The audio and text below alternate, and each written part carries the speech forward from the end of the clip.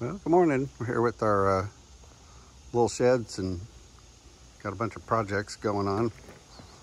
Winding up on a few of them, but see, got a boat project, another boat project, part of another boat project. Interior and exterior projects going on, so we're gonna work on moving a few things around to get it a little less disorganized. Some folks like it this way, but we're not we're not in that group. Some questions about shops, people putting their little shops together, a few things that we think are pretty essential, or good lighting. And because we're lazy, we put a little automatic motion detector to turn the lights on. Got these little lights that we bought at Lowe's that have been working good. 7,000 lumen, made by Utilitech. And you can turn them on and off individually with the chain, and they're also rigged up with regular plugs. So you can run one to one spot where you want, and we paid the money to have the electrician come in and wire it up correctly to run the power for it. And these lights also have on the end of them, I don't know if it'll really show up here, but you can link them together. There's a plug on the end, so you can plug this one in, and I think there's some limit. I don't know if it was 2 or 4 that you could plug together. And they give out great light in the shop. I'm done with the days of watching a flickering fluorescent bulb that goes out every 2 months. So those are some of our electrical and lighting tips. One other tip, we did have plugs pinned up over here, little quad outlets, so we can plug different things in.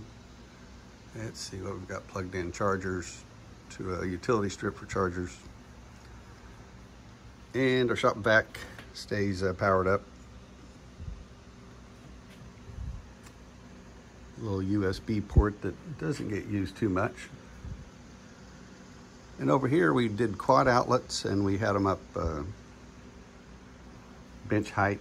On the other side, we couldn't decide, and we had them put down by the floor where you might find them inside, 16 inches. And turns out we should have had them put up higher where you can reach them, because I can't even see that plug right now. There's a couple on this wall. I can't even see them because they're buried, but if we'd have put them up here somewhere, then we'd have been able to use them. So lighting, either natural lighting, which we've brought in with by adding these French doors, or some windows.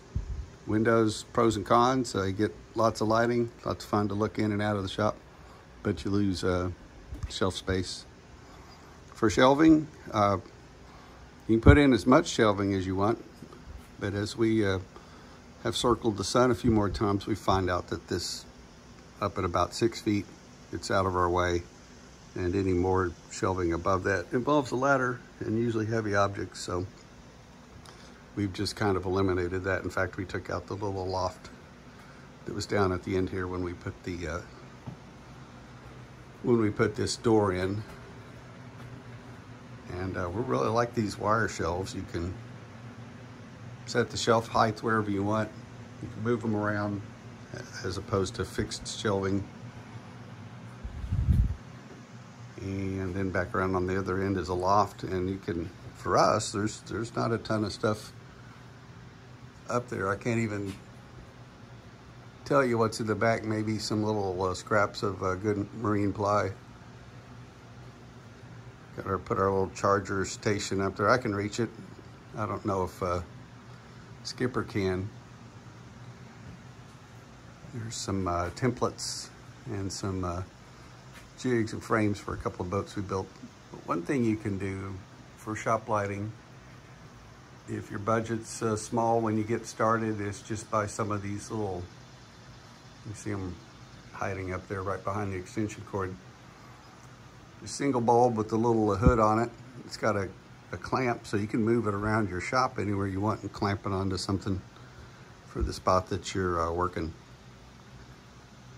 So hopefully this is helpful for people that are either redoing their shop or thinking about putting a new one together. Another discussion came up on tools, Ryobi, DeWalt, Bosch, Milwaukee, etc.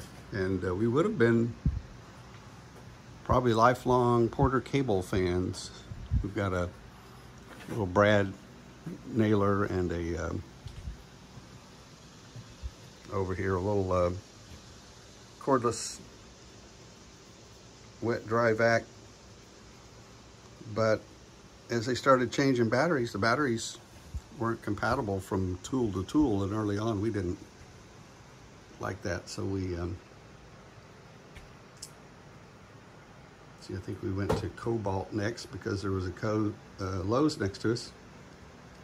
And then once I saw my contractor who built our porch in Texas using DeWalt, I started buying the corded DeWalt. So the preponderance of our shop right now is the yellow and black stuff.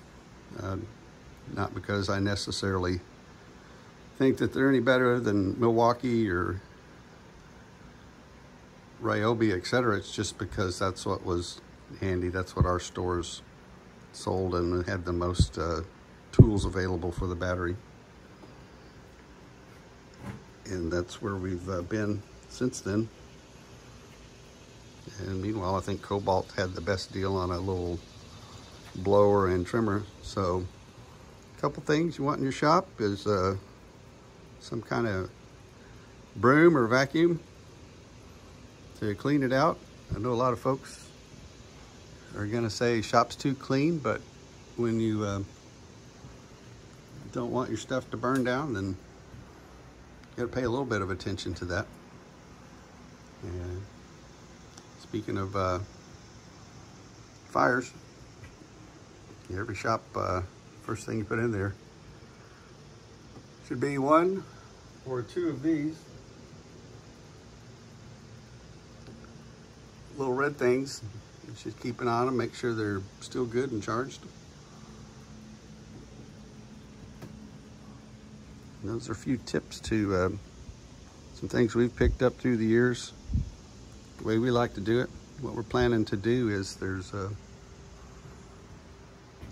little portable generator hidden in here somewhere.